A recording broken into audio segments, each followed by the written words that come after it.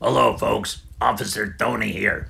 Ricky's on vacation, so I'm doing the video all by myself. Ain't that a hoot?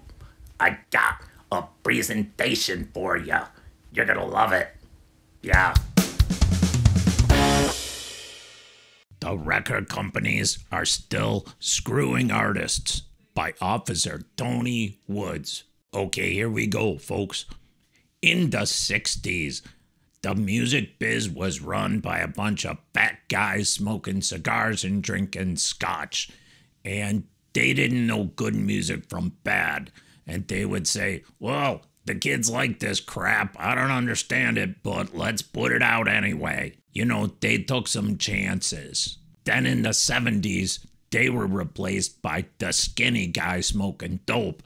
They still took chances, but they were high a lot. And they made more money than the 60s. Did I mention the dope? Yeah, Exhibit A, HR puffin stuff. But anyway, let's move along. In the 80s and the 90s, the music biz was run by MBAs who spent their time snorting blow. Yeah, and they took a lot fewer chances on artists. They only wanted the sure things. Yeah, The CD came along and they got to sell everybody all their music all over again. Yeah, everybody was getting rich until Napster came out in '98 with the internet. And then the party was over. From 2000 to 2010, profit was down by 60%.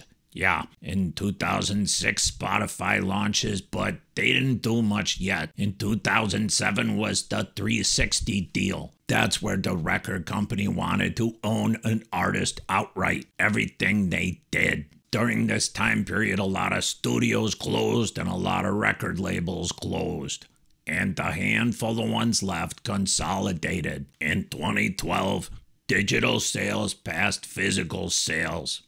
In 2015, streaming became the dominant way of selling music, and recording technology got cheap, and all the recording studios closed down except for a few. Yeah, and everybody could record on the cheap. Then you got places like CD Baby that let the small artists get onto the Spotify and the Apple Music. That was great news for small artists, right? Well, here we go.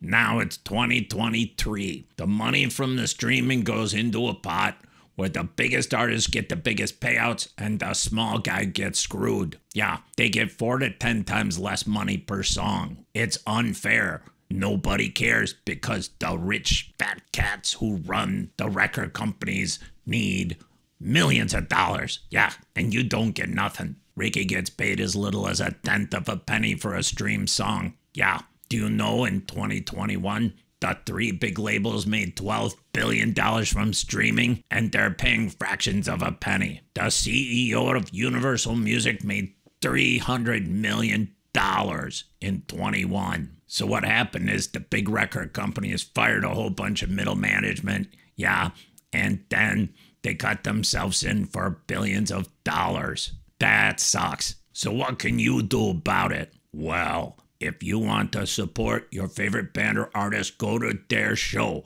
Buy an album or CD. Buy a t-shirt.